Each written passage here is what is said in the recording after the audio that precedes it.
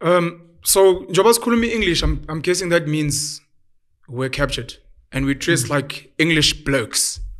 What does captured and selling out mean to you? This is not an interview. Well, thanks for having me, even if it's not an interview. Sure. I just appreciate speaking to God Penuel. What does selling out mean to you? What does selling out mean? We've spoken about this. My sister, your sister, and I had a lekker laugh because we were laughing at you being called a sellout. And I get called a sellout a lot these days. Yeah. So we had a great time reading your tweets. We had a lot of back and forth just chats around what is a sellout. And Tina, we've spoken about it. And Minangas. What do you mean I don't know what a sellout is these days. You know. What was it before? When we speak about the ANC, Nelson Mandela, because that's normally the classic example in this country. It was a person who I believe went against the mandate that was set. So if we then agree, Guti, we're going to go have Nando's, you and I. Okay. And then you decide to go and have KFC. Sure. Then you sold out to a mandate. Okay. So that's how I assumed it to be. Sure. But if I look at it in today's time. Before you go to today, so it's pretty clear, or Mandela and the ANC or Oliver Tambo, they had a mandate, Freedom Charter. Okay. And they said to Abantu, guys, let's galvanize and go and win liberation. Yeah. And when they won liberation, yeah, they went against that mandate, which they told people. People's lives were lost for that mandate. And then they went and they changed last minute.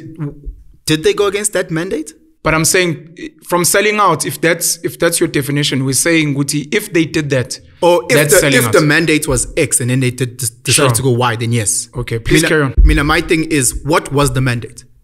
Yeah, we can discuss that. Yes, when people talk about the Freedom Charter, you're talking from a point where you actually know, or you're just guessing what it was? No, it's written down. No, I'm saying when people, okay, when Jabulo Nonkos Nati, when they say Guti, he went against the Freedom Charter. Yeah. Do you know Guti Tini Freedom Charter for him to have gone against it? Yeah. Yeah, you understanding Zamugish? Yeah. Most people are politically and historically illiterate, unfortunately. So when you're going to say Mandela sold out, of which this was my point for the longest time of my life, Guti Mandela such a sellout. And then when I got older, now I asked that question, what does that mean he sold out? Him taking the left turn, how did that result for the country versus if he went right the way that my young, passionate, emotional mind wanted him to go? How would that have looked out? So manje, if I had a choice and I could have said, okay, Mandela Tatu left, Mandela Tatu right, which one would I have suggested? And if I said no, right, left, Tatile, does that mean I'm also a sellout? You are saying, in today's modern terms, you find yourself questioning what is selling out. Because it used to be mandate if you go against the mandate. I don't know what it is now, because it's a term that is used by Tina as black people a lot. Gutusban Bani sold out to the black cause. What's the black cause? Do you not know? As a black person? I don't. Are you being genuine? I'm being genuine, Lungal, because proudly South African. Ne? So Sure. when you go and you sell T-shirts, Sure. and you're a black entrepreneur and you're selling T-shirts and you want me to buy your T-shirts because they're black, ne? Proudly black, I support you and I buy your T-shirts. I've done that. Kanti, when your T-shirts, you bought them from Chinatown or China City, whatever it is. Yeah. Like, am I not supporting them indirectly through you? You're not, because you're buying from me. I hear what you're saying, of which you're buying from So them. you didn't sell out. I sold out. So am I not supporting them in what I'm doing? Then I find that out. That's an interesting question, because now I'm thinking, if we're going to say Nelson Mandela, Zuma, Ramaphosa, Motlanthe Mbeki sold out as the ANC, but then you vote ANC. And I apply for my tender. Forget applying. And I benefit from... You call them a sellout, but you vote for the sellouts is what you're saying. So he's like, no, I'm voting for a black leader. Yeah. The fact that he's got white funders, I don't care. So you're saying by association, because you're the one that's calling him a sellout. When in 1990, when Mandela was free, you said this guy sold us out. Then 94 came, and then you voted for him. So once I know what you buy your t-shirts from Chinatown, and then you come back and you're like, hey, I've got a different t-shirt, and I still, what does that say about me? I'm asking the sense in. You asked a very important question of what is the black cause? Yeah. Would you like to give it a shot? Or what you think it was before you became what I thought I was in my earlier 20s, later teens, where I thought I was black conscious. Yeah.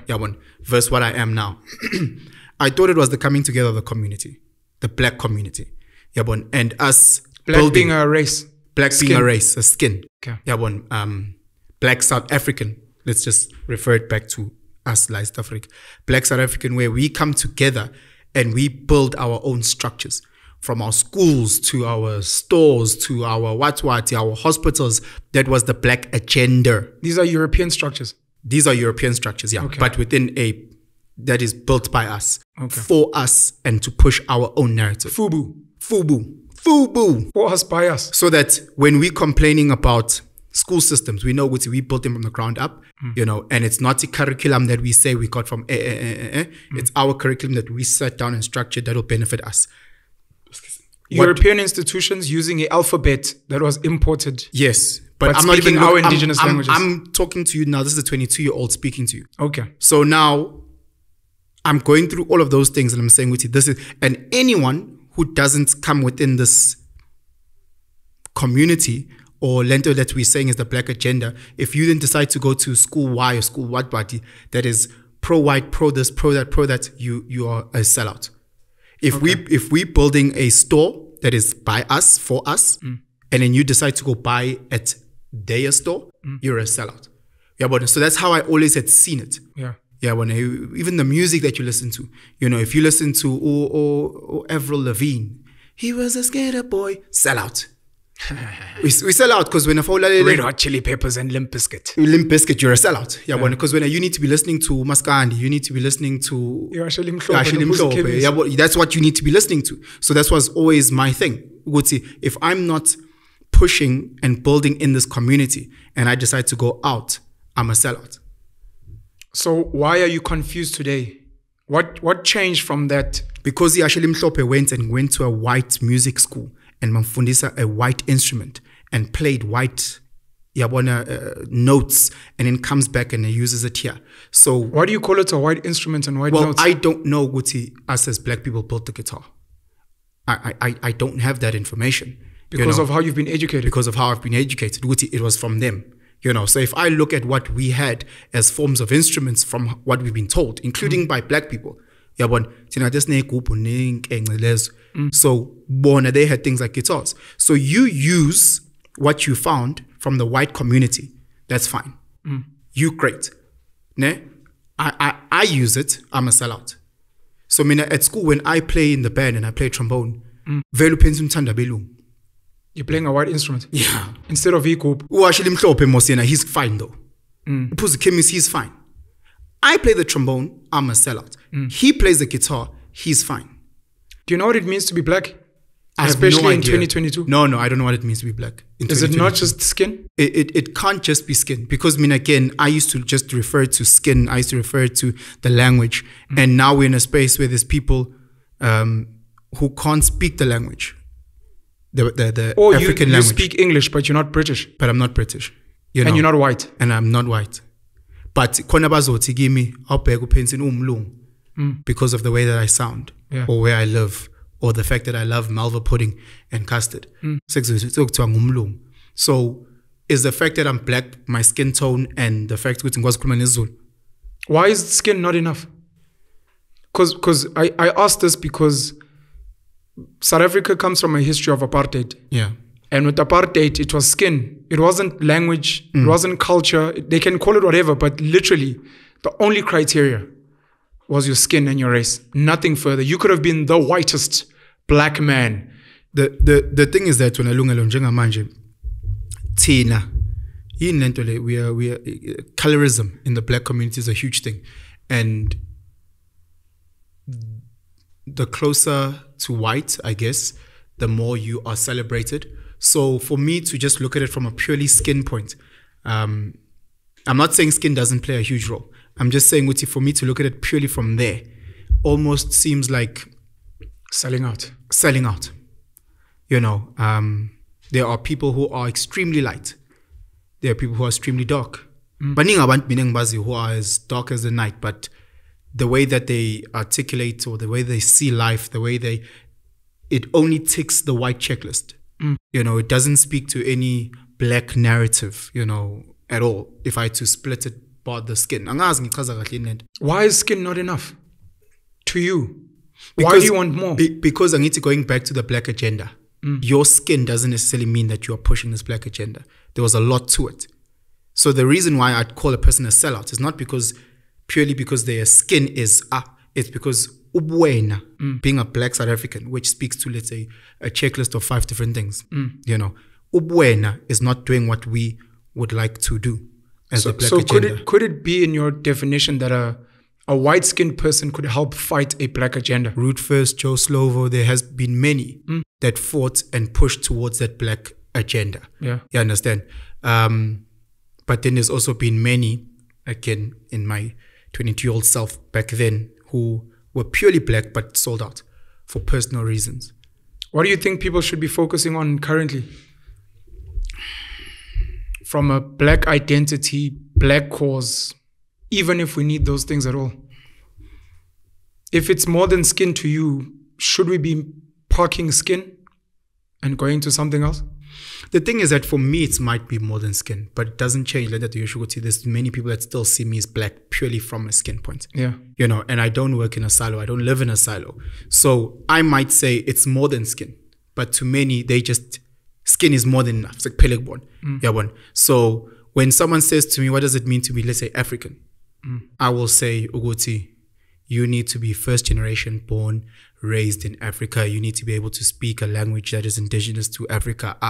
And you need to be black, you know. But I want America that say they're African. But so give me the way that I view it as my criteria. It might not be like her or his or what is criteria. So what do we need to focus on? As me, what I would need to focus on, I think I have sold out to the black agenda from what 15 years ago Penson used to think. Yeah, you're not working for the black community. I am, but not that agenda that I used to think about. Yeah, what I thought the black agenda was 15 years ago is not what I think it should be now. I think it should be, yes, people that look like me in terms of skin tone and, you know, might speak a language slightly different from mine. But what I can see is that people that look like me, have similar traits to me, have a certain level of ubunzima or challenges that they can't or they are struggling with purely because they look like me. A shared struggle. A shared struggle. So even though your mindset is different, even though you grew up you went to school X or Y, but purely because you look like me, to other people, they will close certain doors. So that's how I see the black struggle now. How can people that look like me and share similar values come together so that we can either build or go through certain doors that have been closed before? Do you think it's fair that a black-skinned child is forced into this mandate by society from birth? Because if we're speaking, let's say, selling out, you're born into a South Africa where the supposed black sellouts, they've created a supreme law of non-racialism. We're a non-racialist country. And if you're a South African, you can't be like, I'm racist. You're like, but your country by birth. So why can't black people, or why are they rather forced into this mandate? And if we want to say they can liberate themselves from it, what would that look like? So there has to be a level of being pressured into it.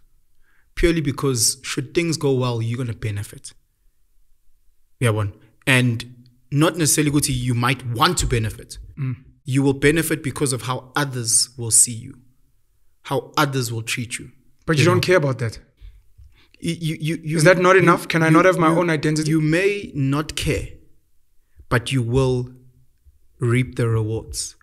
Then what you need to do, like a pretty girl sitting outside of a club and gets free bottles, she needs to then say, whoa, don't give me. Let me pay full amount. So if you are benefiting from your Zuluness and you're going in spaces and there's a privilege because of that, you who doesn't want to benefit, say, whoa, treat me like that person, that person, that person. Then I'll understand you a lot more. But don't tell me, Guti, you don't like X, Y, but then you enjoy the benefits from it. Yeah, but and that's my thing, Guti. Okay, so we're pushing a 2022 Black agenda, which does not look like a 1992 Black agenda to me. That 2022 Black agenda will benefit a community. That community, their kids need to be in some form roped in. Because I don't want it to a point where I'm pushing a narrative, my kids hate that narrative, they don't want to push the narrative, but they benefit. Do you feel the same when it comes to blackness as you do with nationality, religion, maybe even language? Yeah. That there may be a benefit, etc., etc. Yeah, of course. And what would be the supreme identity in this country? So it all starts. I know people say, "Oh, we're all part of a human race, Penson, stop your..." Okay, but it never starts there in terms of how we see each other. It always starts with your immediate family. You know, so with your immediate family. I don't know if I'm going to be answering your question right. So my whole thing is let's focus on your immediate family, or from self to immediate family, from there, community, town, etc., etc., etc. So the way that I run my household will benefit my kids. I'm not saying, Guti, I don't want to help your household. I'm just saying, Guti, I want to focus on creating the best environment for myself and my nucleus. Ne? Once that has happened, and we have an identity of what it means to be us as umdeni, then we're going to go into that next step of your complex, you know, be part of the board or whatever the case is, and have set rules, have a sticker on your car.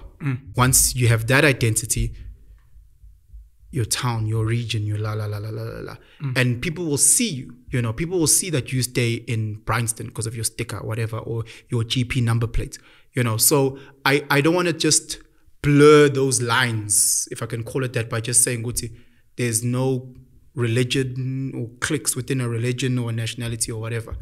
The way that we view people from Zambia is not the same way that we view people from Nigeria. You know, we don't just say, oh, we're all Africans. We don't do that. You know, the way that we see people from Morocco is not the same way that we see people from Lesotho. You know, so we can lie to ourselves and say we do, but we don't. I don't view religion the same as well. Do you have a view on South African politics? No, I'm very anti-South African politics. Anti? What does that mean? It means I don't have faith in it. I don't have faith in the political system. I don't prefer the carpet party political party versus the curtain political party versus the roof political party. Are you not voting 2024? No, I will. I'm voting just to disrupt. What does that mean? It means, Uguti, there's no one that I have faith in. Are you going to spoil your ballot? Is that what you're saying? I'm going to spoil my ballot, or days leading up to that. If someone is good enough to convince me to give them that vote, in a week, I'll do that. In a minute. If I'm standing in the line there and someone whispers something that makes sense outside of the big political parties, I'll just put my vote there. How dangerous is that? I'm doing whatever it takes for the big parties that I have lost faith in. All of them. By all of them, I mean there's probably 3 or 4. Those 3 or 4, I don't have any faith in. You're not voting for them. I'm not voting for them. Anyone but them. Anyone but them. If it means I need to spoil my ballot, if someone can explain what spoiling your ballot has more of a say, then I'll spoil my ballot. What would convince you to vote for one of the big, let's call them the big 3, which is the ANC, the DA, and the EFF? Nothing right now. There's not one thing that can convince me. As Ilungelo, I've never heard. We've got friends in the political spaces. I have never heard a single person ever in my life who's saying, "Hey, I want to get into politics." Hey, why? Because I want to help people. I want to serve. I've never heard that. I've always heard from number 10, they want power, they want influence. Or at least a job and a salary. Of which I haven't even heard that. If I could hear people who are saying they want to get into politics because they want a job and a salary and feed their kids and then can buy a car, whatever the case is, if I could hear that, I'd be more okay to politics. Every last person that I've ever heard that wants to get into politics is for money. You wake up tomorrow morning and you've got the Infinity Gauntlet, Thanos, and you're given a chance to run this country, if not this continent. What is your vision for that? Abantu bazothi ngi-sexist, ngi-homo what-what, abantu bazonginika wonke ama-label engingawafuni. You want to make Africa great again? I want to make South Africa great again. It was great when Amabhunu were in charge and blacks were just labor. No, I just want to make it great. I don't know about again. So my whole approach to making a country great starts with self. And I think we are so busy pointing and judging. We were driving back from Newcastle and we had a conversation about relationships. I don't know if you remember that. Hit me. And I'd like to touch around that before we go, because it speaks to the same thing. Okay.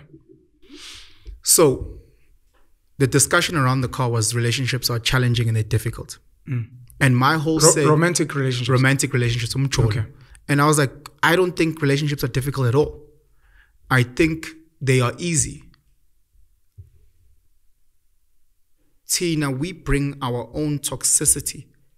Mina as a guy, Ntana and Nosisi, I bring in my own negatives into the relationship. Baggage. My baggage. Yeah, and I just, for the sake of the conversation, broke it down into, let's say, 5 points. So from a physical health, mental, finance, spiritual morality, what was the other one? Psychological health.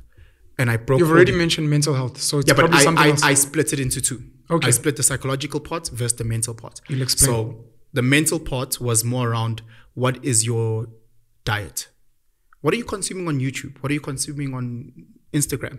So give me the mental part was, what are you doing to grow from a mental point? Are you reading the right books? Or are you just searching girls that are twerking? Okay. Is that your mental diet? Versus the psychological part is, how do you feel when you wake up? That Monday morning, are you anxious? Are you depressed? Are you suicidal? Okay. So that's how I try to split it. Okay. Physical, we get it. People what they're eating, no diabetes, gout. Then the morality. And the money. The morality. Money is a big one. No, but just the morality. People, we get into politics for immoral reasons. So people go into a space with all these immoral things that they brought from their past into this relationship. So as a result, the relationship struggle. As a result, your household struggles. Not because the household is so bad, it's because you, as number one, you struggle. You are this toxic person. You get into another space with another toxic people, then you have kids. You've taken two horrible people who are not working on themselves, who are blaming everyone. She's blaming you, you blaming her, people are blaming, You come together, you get married purely because of religious reasons. Or cultural, that you might not understand fully. So you're doing it just because, which is not a positive in my opinion. In Tomorrow, I understand, and you just do it because. So now you do it, you put your kids in, you raise your kids based on what TV tells you or whatever tells you, which again is another minus. That household is a house built on quicksand. You take that house that is built on quicksand and then you put it in a complex with other houses built on quicksand. How does that look? How does that look where, in my complex, there's some amazing cars. I look at these cars, I'm like, wow. And then when ESCOM hits and it's dark for everyone, I'm like, can we come together and have solar panels where we can have at most basic just lights? Can we come together and, because when I look, I'm thinking people can afford maybe, if I made just Njimang Akel, but I realize Guti, because of how each individual home is run and the negatives around it, as a complex, we will struggle to come together. So the relationships between families. The relationships with families are going to be challenging and difficult. So what does that tell me about the area in which I live in? The neighborhood.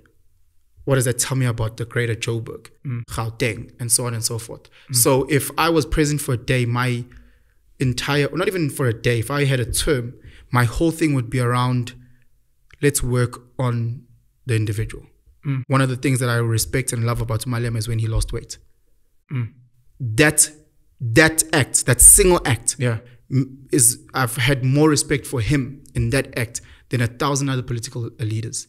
Because he said, I'm gonna fix me first. Okay. And I can see that. I love that. He went to school. He got his qualifications. Perfect. He got married. I will never stop respecting that. Personal development. Because I saw that personal development. So I understand that this person mentally is about growth. Because I can see it. Don't tell me. Show me. Yeah. So I can see it. I can see that you're growing. So when that person is pushing is saying certain things because of their actions, I'm more inclined to gravitate towards that. That's a good enough reason to vote for him. I will never, because I'm listening to some of the speeches or some of the stuff that he says I disagree with. Okay.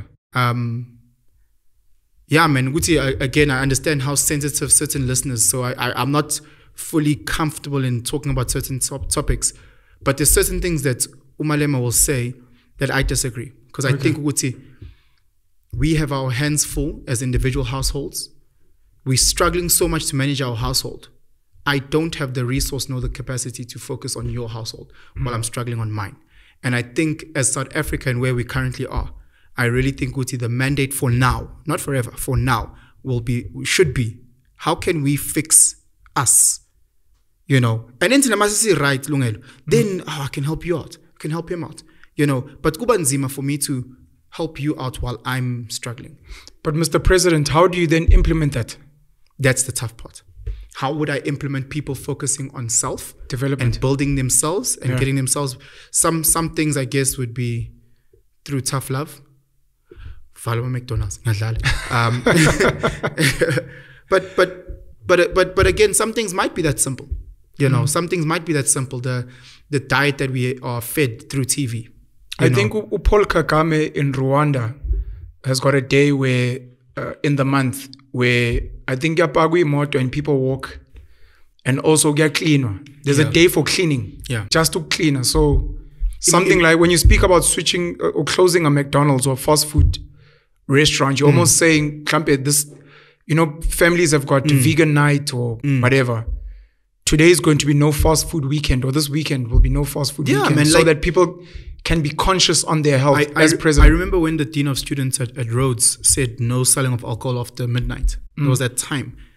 And obviously it'll open up, we get it, it'll open up for black markets, backdoor stuff, But that's not accessible for everyone. Yes. What's accessible for everyone over the drinking age is alcohol being sold from 12 to whatever. So now by closing it at 12, you just saying, no, people will continue, but at a smaller level. Because even if I close fast food restaurants for a weekend, there'll be people that will still, but that won't speak to the majority of their consumers. So maybe it might be things like that. It might be things where what we consume on TV changes. It's literally things that will stimulate you mentally versus just purely entertainment. So those type of things. There's a culture. If you look at what the guys say around TikTok and in China, in TikTok and China, we're not going to be pushing our algorithms doesn't promote Chinese influencers on TikTok that are about twerking, etc., etc. Then maybe let's see if we can tweak the algorithms on on our side where it's not promoting. If I go on your Instagram, naked girls, can it be promoting people who are handy with their hands in craft or reading these books? Can something like that be the narrative? Speaking about algorithms and speaking about self-development, I've heard that thing of in China, the algorithm is different and the content they get is different. Is building educational. Yeah. My TikTok and my Instagram is not naked girls. Yeah. It's not random dance videos. A lot of engineering, a lot of farming, a lot of motivational talking. So there may be a generic algorithm in South Africa, but it's probably driven by each individual and what they gravitate towards. No, I used to believe that. No. I was just pointing out that I don't know if there is such an algorithm, but my feed is quite educational. I'm looking at your search. So if I go to search, the search is normally a generic algorithm based on trends. So that's what I'm talking about. I'm not talking about what's on your feed because that's based on your follow. So if I go to my YouTube, my feed will be a lot of podcasts, you know. But what if I click on the trends? It won't be speaking to me. So you don't. But population. My point is, if you fix what people can follow, because I think that's what you're speaking to. Maybe let's shut down naked channels. People can probably only search. So I'm certain. Yes. So I'm trying to say I might not influence your feed per se, but I can influence the randomization of the trends of what is it that they want to push down my throat. That's what I'm trying to say. What is it that what they are trying to push down my throat? If I go to his YouTube, your YouTube, everyone's YouTube, and I just click on the trends, it'll be very similar. Yeah. Yours might not be pro cars, but it'll be very similar. And that's what I need to change. Geography specific. You know, so that's what I need to change. I want to change it when you go to Twitter and you click on trends, you know, that there. If we can influence that, and not everything has to do with gossip or canceling someone because I wouldn't listen to that we do. That is actually not really building, in my opinion, not building the country, but more breaking it down and destroying. If we could fix that, you know, I think it would change. Even on TV, if we could, if you want the nation to become more swimmers, play more things that are geared to swimming on TV. Watch what will happen to the kids. Thomas Sankara from Burkina Faso had really great programs when he came into power. Young guy, I think he was in his early 30s when he took over. Got the country to plant trees, gave women leadership positions, which was unheard of at the time. He kind of invested a lot in sports, and he wanted everyone to play sports. He was inspired by Che Guevara in the sense that he was like, if you're a politician, you want to live amongst the people and travel with the people. If you can afford a little car with the little salary pay you, sure. Otherwise, public transport. Unfortunately, he was taken out, of course, for that. Your belief in physical health and mental health, where do you think it stems from? Because you're very big in those two spaces. Where do I think it stems from? Yeah. Why do you think you gym a lot? Why do you think gym is so important? Why do you think working on your mind is so important for people out there? So I don't know where it stems from, but I do understand, Uguti, those who are mentally and physically stronger tend to dominate spaces that they're in. Be it a verbal altercation or a physical one, you know, and the world throws 1,000 challenges at you every day. And if you're not strong enough mentally, you find yourself in trouble. If you're not strong enough physically, you'll find yourself in trouble, you know.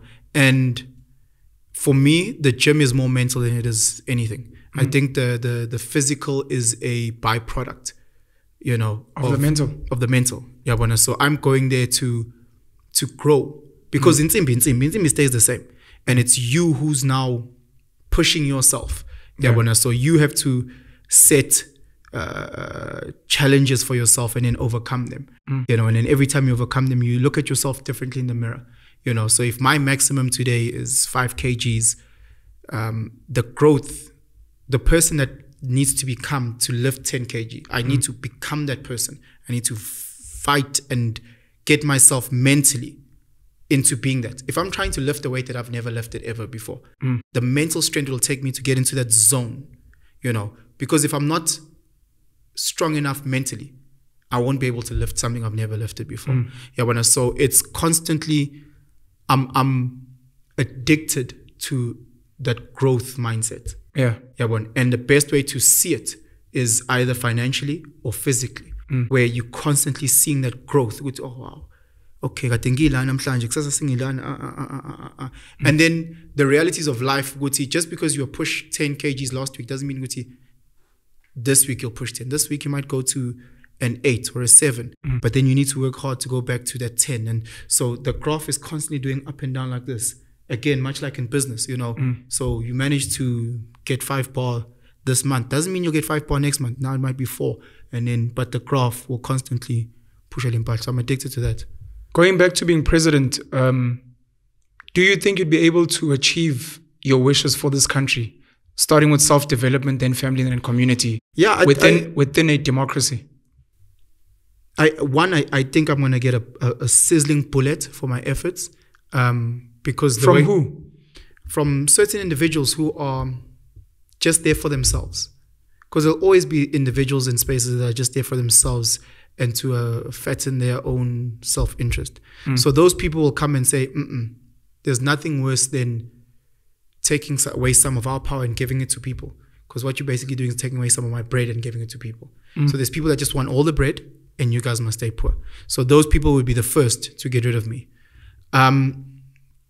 Within a democracy doesn't work. It might work in certain communities there, but there's no community in this country, at least that I'm aware of, or no space or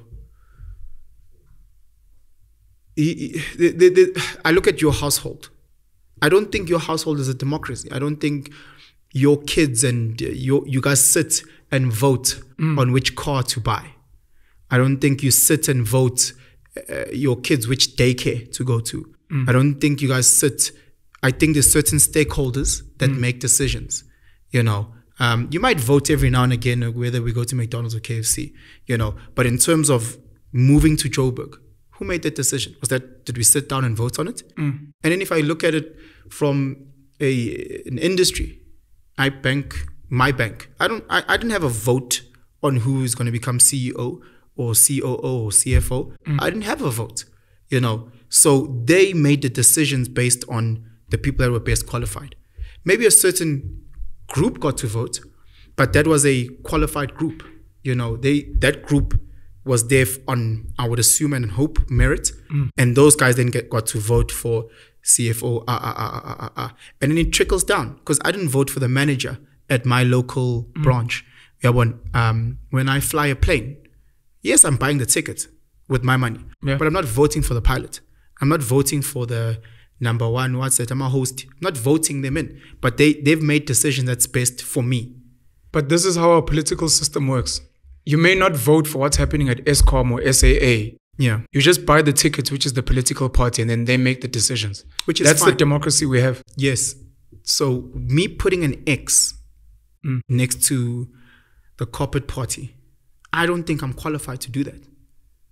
Why not? Because I don't know enough about the political system. You're arguing that if democracy was so great, we'd have it in our own homes. Yeah. If not democracy, what would be a better solution? Because my first question, or my big question, is, if we don't have democracy in our homes, what are they doing at the banks? If you look at how Africans were living before we were colonized, where we had kings, who gave us democracy and who said this is what people want? So, Mina, again, what I think would be best here is to run the system the way that, let's say, the banks run the system, the way that these big corporations run the system. Because clearly they're doing something right. They're devouring the competition, and that corporation gets stronger and stronger. So I would run this country like that. But that's how the political system is. It's becoming stronger and stronger. No, but they for example, if I look at my bank, the aim, or from what it looks like, is they are helping everyone from the lowest of the lowest to the middle class to this. I'm not hearing people complain about my bank. Does your bank make you rich? It doesn't make me rich. So why would you support it? Nor does my bank misuse my money to a point where I hate that. How do you know? No. I'm talking about what I know, not what I don't know. The bank example you're giving for me. So when you are, I'm talking about what things that I'm complaining about. Yeah.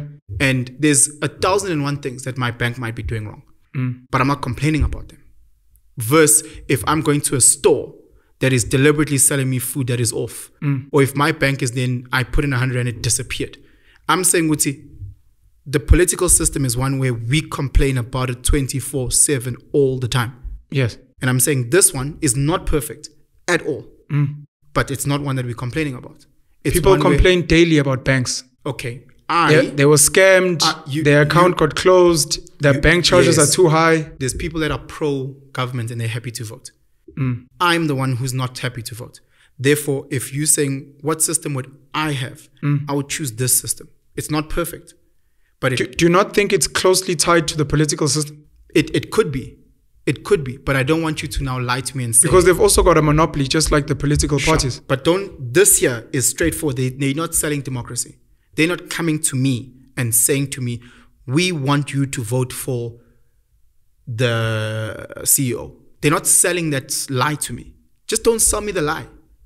That's all I'm trying to do. You make it seem as if I put an X around the water party, that the next thing this guy will become president. And no, man, these guys are saying we capitalists, we want to chew money and dominate all the spaces. Do you really believe people hear that from banks? Me. I need Sure. the question goes back to me. So this here is, okay, capitalist society. Okay, if I go to Pick and Pay, capitalist. Okay, sharp. I know Guti, by me giving them my money for bread, they're not trying to be like, oh, okay, let's go and save the community. They're trying to maximize profits. Sharp. Which vote do you think is more important? Voting with the cross on a ballot paper or voting with your money for a bank or a retailer? Yeah, so before I used to think Guti voting with the cross was important. Now it's obviously voting with your money, you know. So if it was like that on the political space, where with my tax rand, I could go and decide, Guti, oh, Penson, you make a tax of 1,000 rand. Go give it to one of these guys.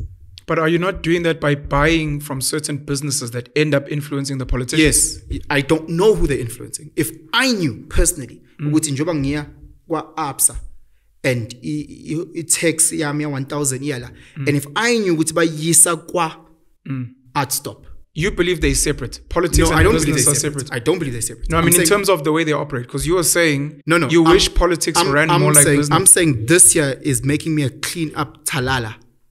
Laba bang ambela manga to my face. Laba at least they might even romanticize it every now and again. If I knew what these guys, I see you going to buy the t-shirt at China Mall. Yeah. If I knew what these guys are sending my 1,000 rand worth of tax to this political party, I'd stop. I'd stop. Then I would look for the bank that is going and taking my tax to where I think it's going to be best.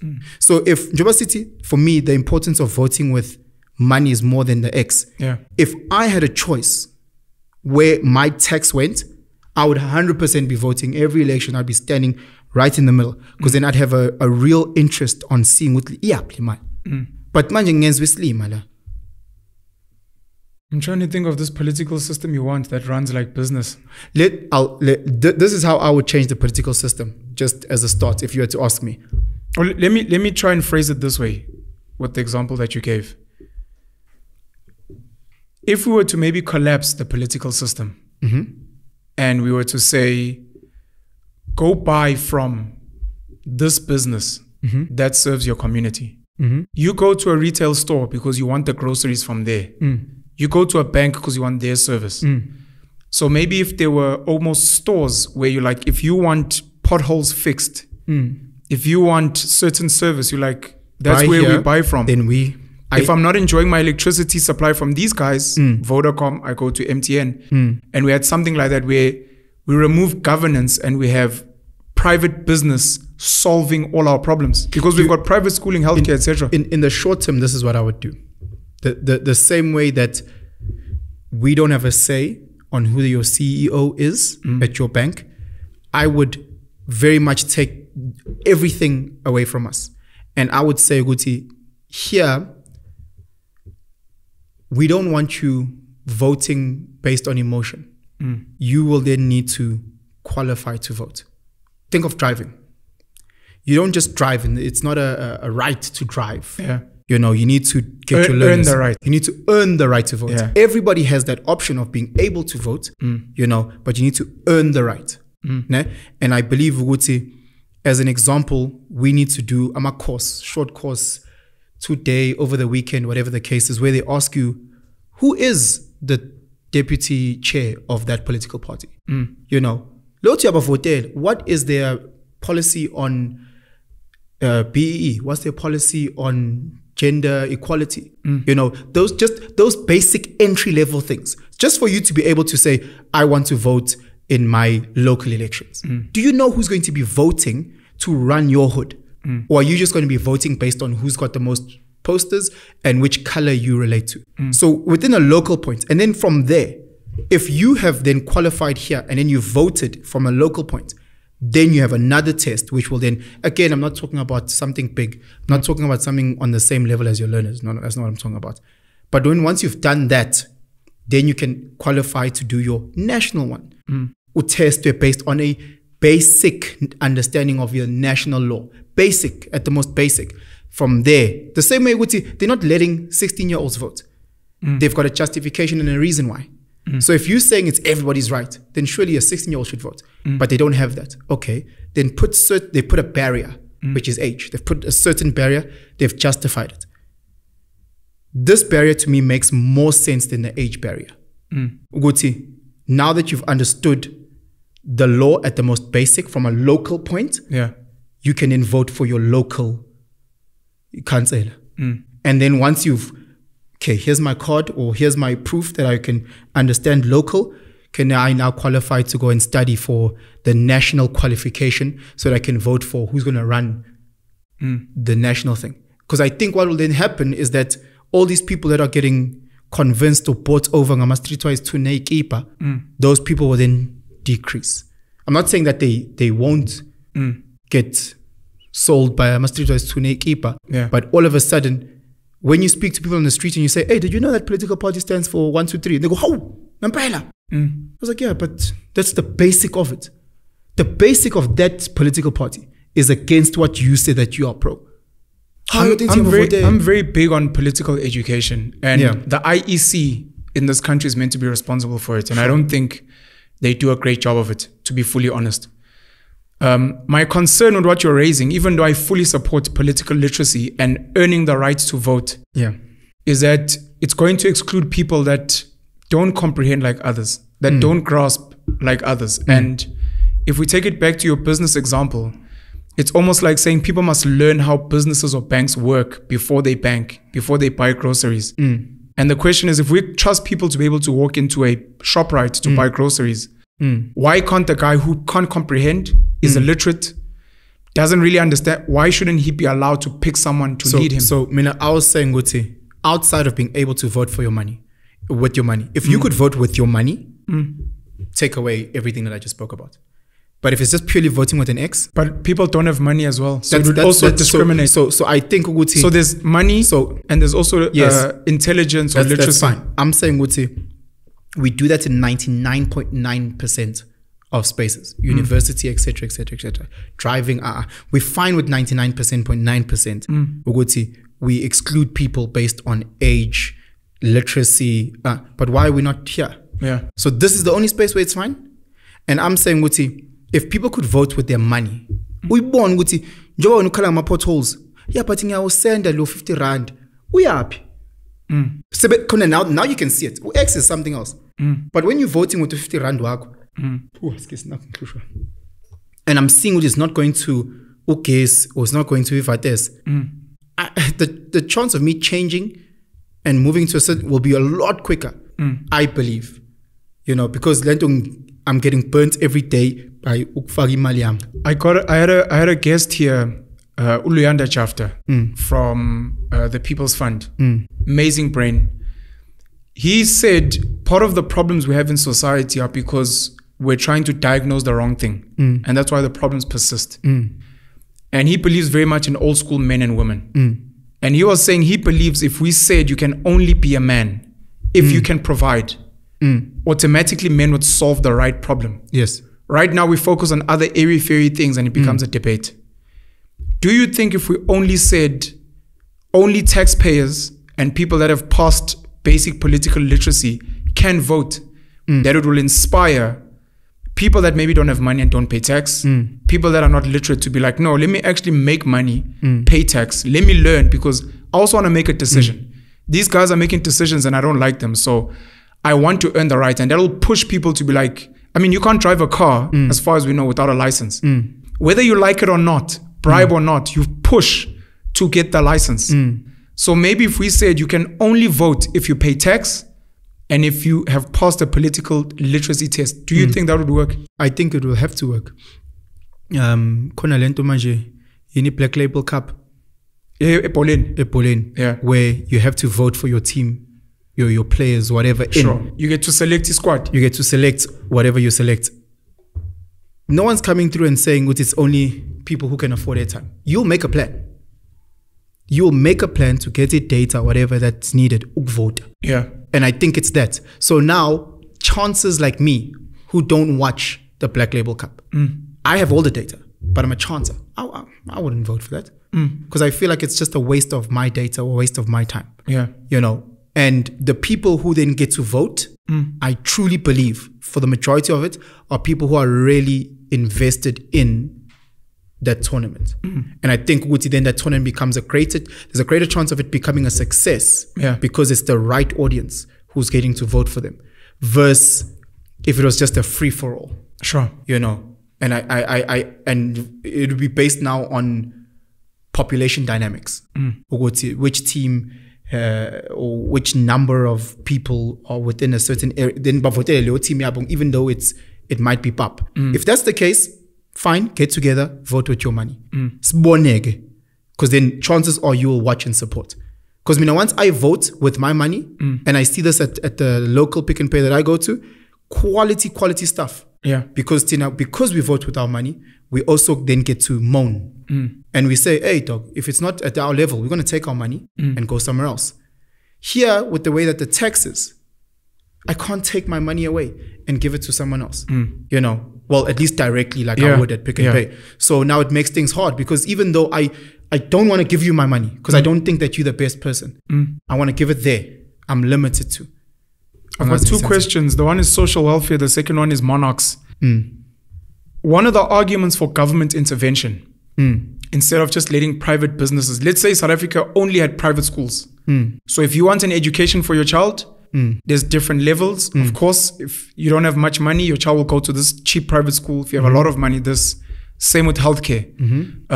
Some people are doing it with private security, for example, etc. You can live within an estate, which is almost a mini country. Yes. There's no potholes. If there are, you go to the body corporate, etc. What are your thoughts around social welfare in this country? Because that is government's argument. If we let the capitalists run, the poor people will have nothing.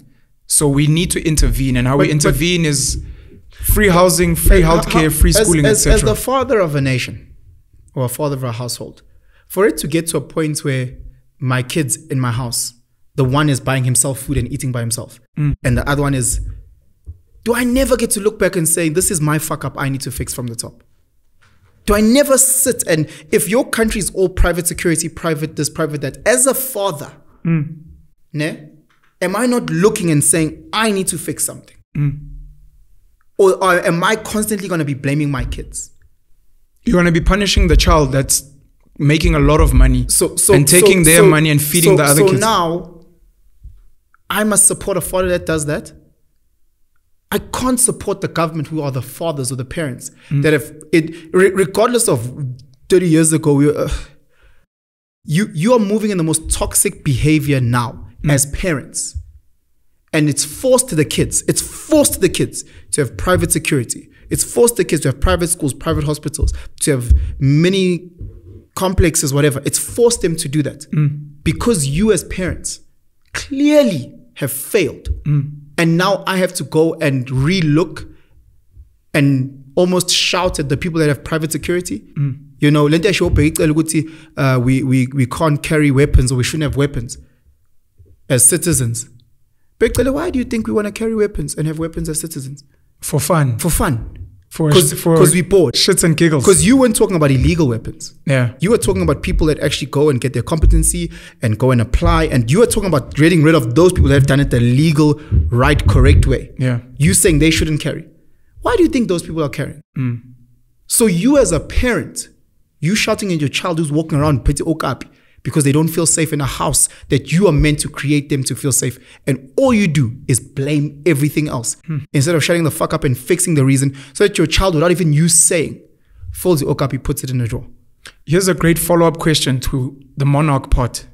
You speak about the father of a country, you speak about the father of a household. Most of our children cannot pick a different family. The neighbor's father is so amazing. You know, what he does for his kids, his present is, I want to leave my dad. Yeah. We can do it from a political perspective. Yes. for many people, they can't do it in monarchs. I can't say, you know what, hey, Royal Bafokeng, says, I want to go to Erasti and go and be involved there and become part of the Bafokeng people. I'm now forced by birth to be part of the Zulu nation. And maybe I'm not happy with what the Zulu king or the Zulu royal family is doing. What is your view on monarchs as fathers of specific nations? Or mothers, rather. I've got no problems with monarchs at all. The same way that I've got no problems with how people run their household. What I have a problem with is the corruption behind that. In the sense where you have now gotten that crown in a corrupt way. Any form of leadership that is not earned is corrupt to me. You know, so it's the difference between a father and a sperm donor. We've seen a lot of guys walking around and I'm like, bro, you just busted a nut. You know, so for me to respect you. I can see in your child's face. I can just see, would you just busted a nut? One night stand. So you have no leg to stand on and look at me as your equal. We're not equals. You know, you are a corrupt father. You know, I go on your Instagram, dog, you don't have a single post of your child? In today's time. I'm not saying that's the view of how I see fathers. No, because you get that. Just as a small indicator, just be proud of what you've created. As a 33-year-old. You post your car, you post your house, but not your child. Bottles, you post you with random fucking yellow bones. We see that all the time. I've never seen you one time post happy birthday to your fucking child. Something that's meant to be intrinsically yours. And then you're going to come and tell me, fuck you. So I have no problem with a monarch or anything that has to do with the best or you being put in a situation, you know. But once you are put in that situation, do what is best for your kingdom, you know. And if you are put in there because of a corrupt way, because this is why Dagi, when you bust a nut, now you put in there, and then on top of that, you don't do shit, that's when I have a problem with a monarch or any type of system that is not earned in a way. Do you not believe that South Africa would function better as a kingdom or as a collection of kingdoms rather than the democratic political systems we have? Let's go back to the Zulu one with the new Mrs. Zulu as the king. Once I can see what he is doing for his kids, which is his biological children? No, the Zulu people. The Zulu people. Okay. I can then have and not just some, because there'll always be some that benefit. I'm talking about most. Once most start benefiting and we can see it on the day-to-day, much like the people in Orania, whatever the case is, once we can see, the good is benefit, then I'll have a better say on if that can be replicated. But I'm not. You don't have to look from him. Let's look at his father, Zwelithini. Look at Mlotshwa. I don't see me. Look at Dali, I think. And I'm saying it's based on those people. I didn't see how it benefited most of their kids. I didn't see that. Their subjects. You know. So again, I'm using him as a father and us as kids. That's how I'm looking at it. You know, much like our government being the father and the rest of us being kids. So I'm not seeing how it's benefiting most of us. Do you believe politicians are currently better than royal heads? No. You don't think politicians do more for the people than kings and queens in this country? I think it's a huge illusion because I think we are doing more for us. I think it is the private security that is doing more for the safety of my neighborhood than the police system. No, I'm comparing the two. Just the politicians versus because I was asking if it functioned better as a kingdom than as a... I don't think so. I think both of them are not doing anything. I think the reason why we're seeing society getting along or moving along is because of us as the people. No, forget society. I'm asking if we were forced, if you had to vote, would you prefer a monarch or what we currently have? If one had to go, I'd have to flip a coin. Because you believe they are completely equal. Our government has got a system that builds schools and hospitals. Yes, our government is managing trillions of rands. They might be managing 100 million, for argument's sake. But it might be coming from their people. So I'm saying, Wuti, I'd need to compare apples to apples. I'm Zulu, KZN Zulu. Yeah. Personally, I'm not saying Wuti, obviously, Kona Bantu that will say they've benefited from, sure. Yeah. Ne? I, cannot have a direct link ukuthi nga benefita ubani baba ka Mrs. Zulu. Someone will have to break it down and explain it to me. But the same breath, people say, okay, how did the Premier of KZN benefit you? Because the school that I went to was built before by the previous government, you know. But it was maintained by the current government. If you call that maintaining, because what I saw from my time there, it was just dropping in terms of infrastructure, the number of staff that we had available, the extramural activity. But at least it was the government and not the Zulu Kingdom. So I don't know. Okay. I don't know if it was my school fees, because again, we were still voting with our school fees. Yeah. So there's so many variables that go into play. So I'd have to unpack it and rip it apart at its most naked. Because I see it the same. If we were tomorrow, as KZN got rid of the Premier and their office and just Mrs. Zulu ran, and they say, Penson, do you vote yes or no? I'd do the same thing that I'm going to do at the next election. Flip a coin. Flip a coin. That's a like Afrikaans singing group. Yeah. With So I'd do the same thing, because I'm not trying to say they are better, they are worse. Angas. I need when you say ISC's job is to teach us and educate us. Yeah. Must I follow them on Twitter? Must I follow them on Instagram? Do they have an Instagram page? So beg them. Must I subscribe on their YouTube channel? What is it? Because is there a certain channel on SABC that I can click to that they can teach me? You know, so it's Leondo. So your mother, as we grew up, was a huge fan of Princess Diana. I was mostly indifferent.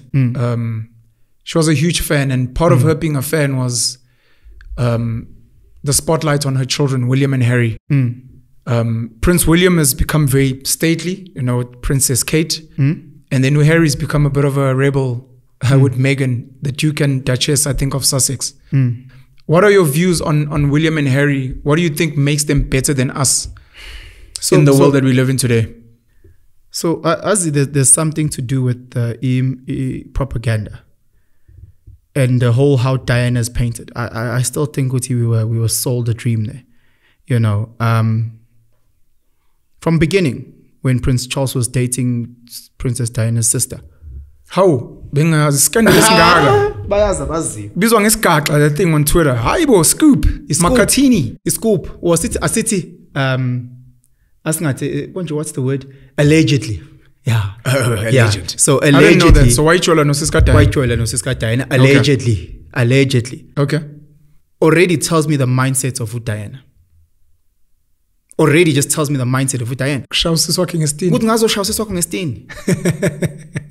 Yabona nje ukuthi lento inqala in just that. And now you're pushing propaganda now. Diana and someone are the same. Apparently. Allegedly. According to sources. Unknown sources. So already tells me mindset ya Losisi lo. Yeah. Losisi akafunwa entire royal family. Why engafunwa understand ungafunwa ugogo oyedwa. Understand ungafunwa umalume oyedwa. Ungafunwa yibo bonke. Losisi was moving with people. Let's come full circle, because clearly Prince Harry is his father's son. Losisi when Alungelo was linking with people that I also are also no Tutu, no Mandela. How? Those are legendary people, Nobel Peace Prize winners. Yeah, and we love them. World leaders. Yeah, we love them. But questionable to you? No, just there's a lot of propaganda and question marks. Ngiyabathanda nami yabona Mother Teresa and that. But ezinye into the way that they were moving, you just go, isn't ayihlangani man. Azi ngempela lo sisi lona uvule afika laba ofikela kulomndeni ofikela kubona umndeni wala ekhaya asikufuni sonke. When ufunwa abantu who are labeled, let us siqale ngama sellouts, uskima nalabo. So igrouphana lama sellout, and then push propaganda or push their narrative. And you are fast tracked in certain spaces. And we never ever hear any of your faults, but we hear everyone else's faults towards you. So you've already got question marks around the mom. About phony, but asaz why bangakufuni. Sazi nje ukuthi when you're not the queen they want. What does that mean? How does that look like? Like, I don't think there's a royal family that says we hate the fact that our queen is helping the underprivileged. That doesn't make any human logic to me. Sure. We hate the fact that our queen is going and helping Africans and wanting to build school. That doesn't make sense to me. Okay, sharp. You are hated by the family. Your kids are born. The world loves your kids. They hate your husband. He's toxic. He's the worst. The world hates him. Charles Nendlebe inkulu. Asazi next more Charles. But we're told to hate him. Then your kids come through. Ne? So then you have two kids that are being groomed to be these, I don't know, princes or whatever. Hey, futhi anginayo opinion Lungelo. How? Anginayo opinion. I don't have an opinion about this family. So sengingavuka ekuseni ngibhizi nama opinion. Anginayo opinion. Abantu abashade, whoever makes them happy. We're speaking about a concept of earned leadership and your desire to see earned it can leaders. Thank you very much. So it's earned to me in a way when they are giving back to the community in terms of what we've seen them in underprivileged settings. Please pause there. You spoke about earned leadership. Yeah. And the reason I'm asking, what do you think makes them better than us? It's not just me and you. It's any other brother duo. Please pause there. Oh, nice. I'm just trying to figure out, starting from South African royal families, and then this is the most popular. If royal families are still relevant in society today, and the question of why, what makes them relevant? Because they are our age. Back in the day, we could build an army and go and try and conquer the United Kingdom. We could create an army and go and try and take on the Zulu kingdom. Yeah. But we don't live in that world today. So for how long do they get to reign? And have they even earned it more than us in how they've lived their lives? And how do we potentially try to overthrow their power dynamics, like maybe a Mark Zuckerberg who's become very powerful, and Elon Musk? These guys are very influential and they almost earned their power compared to these people that were just born. If you want to compare them to us, then I don't think they've earned it. I don't think they've earned it at all. You don't think they are better than us? No. Why? That was my question to you. Yeah, well, it's like saying, Guti, a child who's born in Tembisa versus a child who's born in Bryanston. The one who's born in Bryanston is better than, you know. Yeah, they're born with a silver spoon, maybe. They're born with better resource, maybe. But this person being born in Bryanston and being born with that silver spoon or being born with resource is not through any act of their own, you know. So that tadpole of a child, you know, has privileges that this tadpole of a child doesn't. And now this one, just because you are, why do you believe you are better than? My dad got me here. No, you. But my dad. No, your dad is better than his dad. Okay, whatever. My grandmother, the queen. Yeah, but so when they like that, I just believe it's corrupt. I believe it's corrupt. You think every generation needs to, from scratch, re-earn their keep? I don't think you need to it's not the It's when I look at Harry and I look at what he's done now with what he has. Give me, I'm saying, okay, you've earned it now. You've earned my respect. You know, yes, you were born in privilege and royalty and this and that, but now you're put in this situation and you went and you worked for your army. You know, you've given back. It might not be like every other person in the army. I get it. Oh, you talk about relative measure. Based on where you come from. What have you done with what you have? I've had the privilege of seeing this guy from afar twice. And there's that cycle thing that they do in SA where they're raising money for poor kids. Which gender is about? Oh, Harry. The Duke. The law ninja. And you're seeing things. I've never, Mrs. Zumina, I only knew of his existence last year. I didn't know. Almost everyone else. Yes. I didn't know that this guy exists in the world. This is a guy who's next in line. Like, of which it's still disputed today. I'm a Zulu guy born and bred in KZN. There's no education in any point where and I don't see myself as, I'd like to believe ukuthi ngifundile and I'm very knowledgeable about current affairs, and I had no idea who this guy was whatsoever.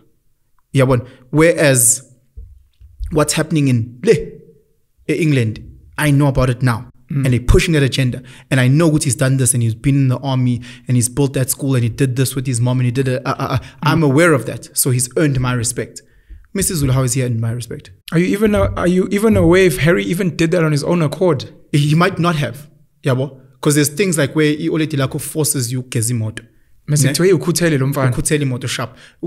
But now when you're riding in the car, or you're driving in the car, whatever, I'll give you a bit more respect. Akufani nalo who's just purely privileged to a point where akayigeza nokuyigeza but ubhizi usekuphiwe. So lona ngimbonile igeza, even though got the forced ukuyigeza, but at least so lo ozalule Bryanstein okhule with the silver spoon, at least ngiyambona ukuthi maqediwe uyayigeza izitsha, at least ngiyambona uyayipolisha iqathula, at least ngiyambona. I have more respect for that person than I would the next person who doesn't even have that. So when it comes to the monarch, sharp, the system is the system is the system. Now you're in that system. What are you doing? Mrs. Zulu, you've been here for like this. What can we name that is just public knowledge that Mrs. Zulu has now done for Zulu people? Whereas ngasho ukuthi uhamba uyohleka namatshitshi. Hleka namathekeni gents do that ekonka every weekend. Oh, come on, mfethu. But kwakwa amatshitshi mfethu emhlangeni. Emoyizela. So like I'm not saying I'm going against monarch. I'm saying, okay, now you've been given this. It's like if you're blessed with height and physicality, you know, that's what you've been blessed with. You know, what are you doing? What are you doing with it? What are you doing with what you're blessed with? And it doesn't have to be now you are LeBron. You know, I'll see if it's a shincha globe. At least that's something. I'll respect you because of that something. And Nomchita has been now in power for. And I'm saying, I haven't heard. I'm not saying he hasn't done. I just haven't heard what he's done for as a Zulu person, as a Zulu king for Zulu people. When as a Zulu person, you haven't heard what your king has done. And I'm in the spaces I'm in. If I go to 10 other Zulu people and I ask them, I'd be shocked if they could tell me one thing. I'd be absolutely shocked. Yabon. Whereas with Uheri, I have seen what he's done, and it doesn't even but I know what he's done has benefited Black South Africans. So it might be a failure at public relations marketing of the work that's being done. It could be that. Maybe the Zulu royal family needs its own reality show. Keeping up with the Zulus. Maybe. Yeah, but it's also tough to push an agenda or to sell something when there's not much to sell. Hey, don't say that. I'm not saying that there's not much to sell. My two last questions.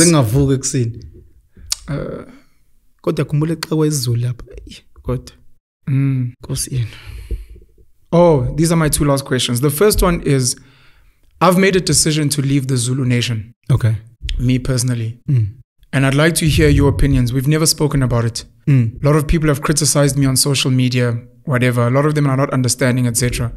I'd like to hear just your opinion on that. And then in closing, we're speaking family, leadership, earned leadership, and your plan for your three boys, my nephews. Yeah. So in terms of leaving the Zulu culture or the nation, give me, it doesn't make sense when you still speak the language and benefit of the Zulu is. So give me, it's like someone saying they're no longer human, but they're living amongst us humans and benefiting every day. Or I'm no longer South African, but you still benefit from your South African identity, your passport, and you live la. So give me, it just becomes hard. I think if you're going to denounce a nation, I think qala by denouncing the positives of it. So Mayo Kibelitex, speak English to them. Good afternoon, but sir. I'm not from the British nation. Well, you have to. So what are you? No language. No, I'm asking why would you assign language to a nation? But you denounced one. So I'm assuming. Yeah, I denounced the nation, not a language. Okay, but the language is part of the nation. I'm not British. Okay, then pick another one. So it's almost why? Like it's something I've learned. You're not sharing what I'm saying. Why do they have a monopoly on the language? Because it's theirs. Yeah, but other people use it. That's white fine. people use it, but they're not part of the nation. Sure. But the moment that white person denounces anything to do with the Zuluness. No, not anything. So I've just left it's like leaving South Africa. I now live in America. Yes, but you said yes, I still speak Afrikaans. But I still support the Springboks. And you're saying I mustn't support the Springboks. Why not? Because your wording is negative. part of the nation. Yes. So when it's like leaving a church. Sharp. Now you're like, don't quote Noah. Don't quote Moses. I'm like, why not? If you're leaving that specific church, don't pull and utilize things to benefit you from that church. What is being Zulu? How do I benefit from being Zulu or being part of the Zulu nation? No, I don't know how you benefit. How do you benefit from being part of the Zulu nation? Because mang say pre, mang fika lapho ngithi sanibonani bayaqhela the other tribes. Ngene mina qala taxi ngiyadlala. Mawungene Loftus and you speak Afrikaans? I'm not denouncing being able to speak Afrikaans. No, it's not about denouncing. I'm asking about the privileges of being part of, and you speak about a language. And I'm saying, I can go to another country and speak a language there. I'm not speaking negative to an Afrikaans nation. And if it's not negative to a nation. No, it's leaving. Yes. I'm not saying I hate Zulus and I hate the Zulu nation. I'm saying I would like to leave. I hate Christianity. I'd like to leave the church. The way that you unpack it, I don't need to say anything negative about. Yabo.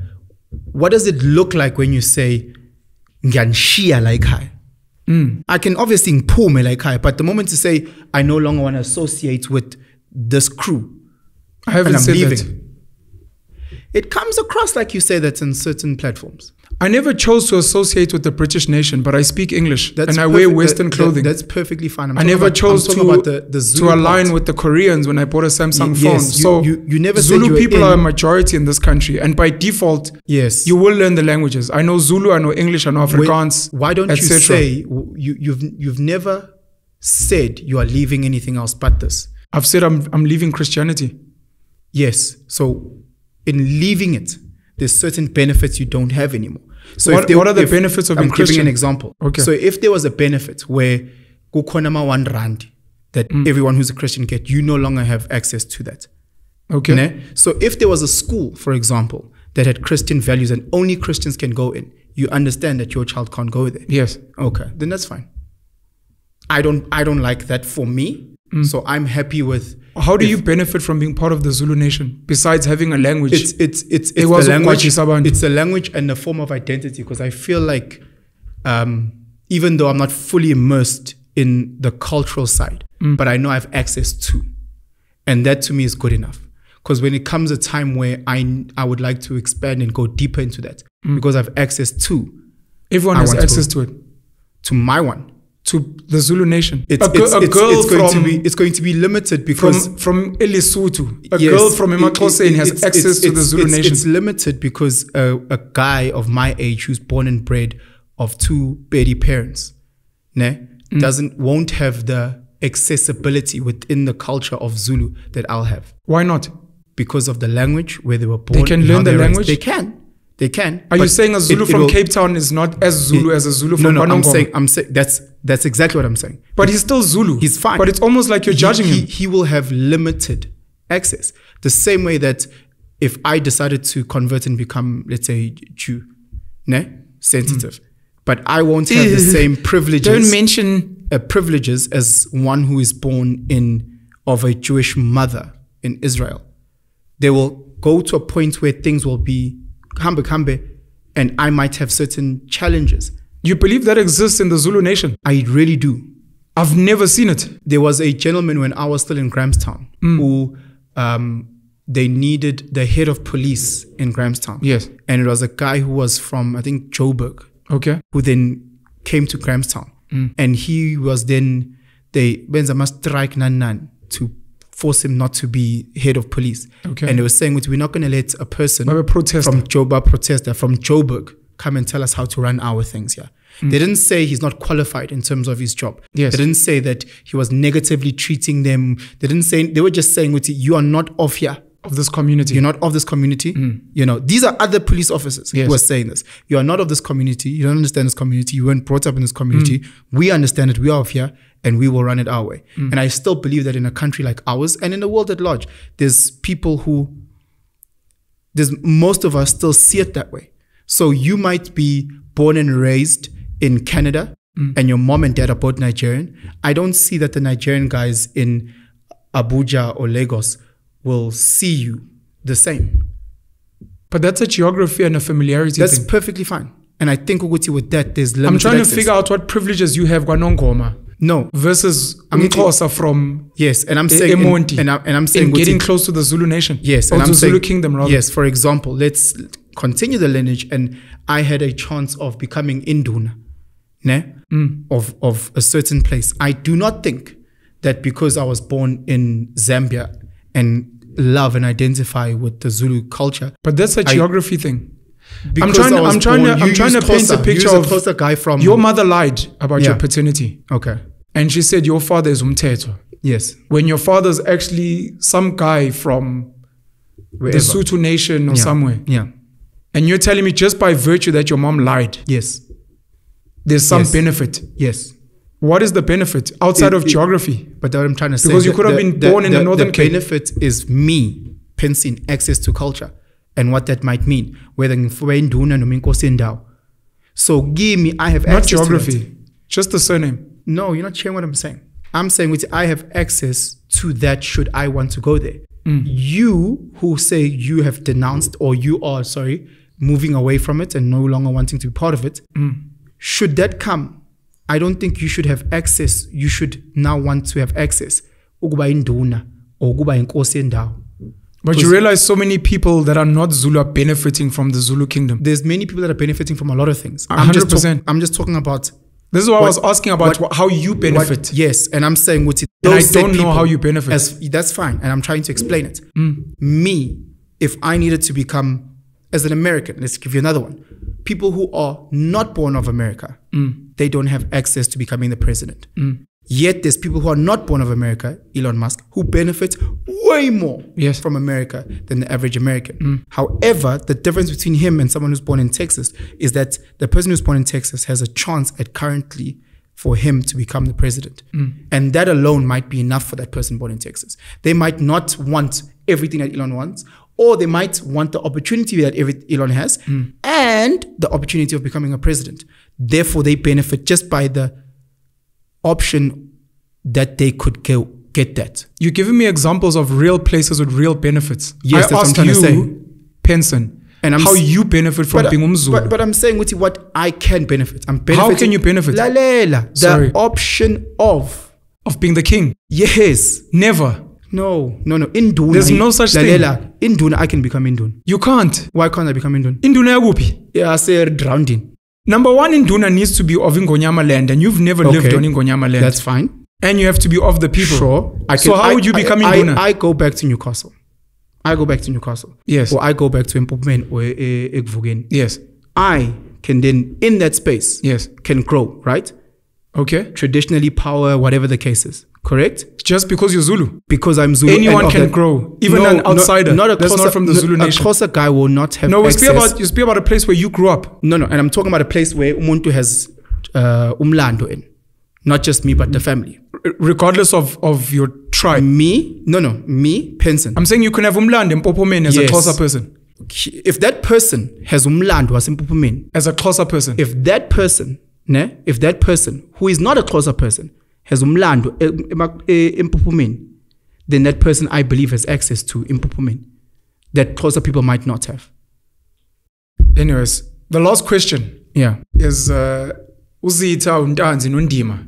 Yeah. Abafana bakho. Named after our clan names, Mlotshwa. Your plan for them, having spoken about a Charles, a Harry, a William, a Misuzulu, the leadership of this country, and running a family and the idea of self-development and what is your plan for your boys? Am I allowed to say I don't have a plan for them? Because I don't. I really, really don't have a plan for them. I think Umuntu is in a space where I'm building a plan for myself. Yeah. With the hope, Uguti, should I work? We started back where we talk about those 5 points. Should I work on me successfully, and I get into these 5 areas, then I can assist them in their 5 points. Whatever they may be? Whatever they may be. Well, those 5 points being from a physically, mentally, financially, so that they, once they are in that great spot, they can then plug into what I want. What I want is I want a very strong household. But before I can get to a strong household, I need to get to a strong me. So once I get to a strong me, assist them as well, then I can get a strong household. You don't have a mandate that they could sell out from? If I had a mandate that they could sell out from, I'd try and sell out from that as well. Why? Angithi, the sellout means ukuthi I'm now ngifaka in a better space. Is that what selling out means? I would assume so. Why would I sell out to put myself in a worse space or in a similar space? There's something positive about selling out. You sell out to something better. Or else sell out. You're like, yes, thank you. Or else you wouldn't sell out. All sellouts sell out to a better position. Ne? So if I could sell out, rather than wanting them to sell out, then let me sell out. Then let me put myself in a position first so that I can then sell out so that they can assist them in their journeys of selling out. Then my grandkids get to sell out. Thank you so much for joining us on the Penuel show today. Really appreciate it, and I look forward to having you back again soon. No, man, I appreciate it. Thank you so much. Thanks to the crew, and thanks for even the guys behind the curtain doing all the editing and things like that. So, Yantanda guys, right? Out.